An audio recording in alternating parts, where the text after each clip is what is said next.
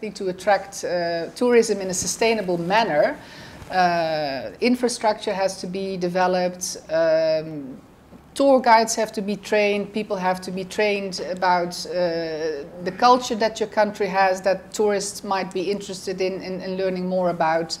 I think there's, for now, a too limited supply of, say, hotels. You can not only have the Serenas of this world, albeit, you know, very nice hotels, but some tourists want something a little bit more budget, so you need a wider range.